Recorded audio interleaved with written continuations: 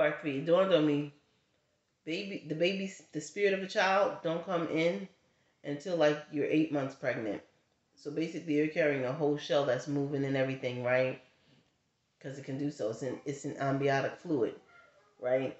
Those fluids or cells germinate and put together a whole human being. In either case, you don't do spell work while you're pregnant. You don't touch the tarot cards while you're pregnant. It's taboo. You're calling on other entities that can come into the shell that you're carrying in your body before 8 months. Because 8 months is when the spirit actually descends from the gulf, from heaven to come in. Anyway, this witch spell work is not working. This witch could be an Aquarius rising, a Leo with Aquarius rising, but they're very manipulative.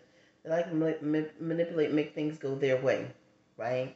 But now this person's in their head because they're left hanging.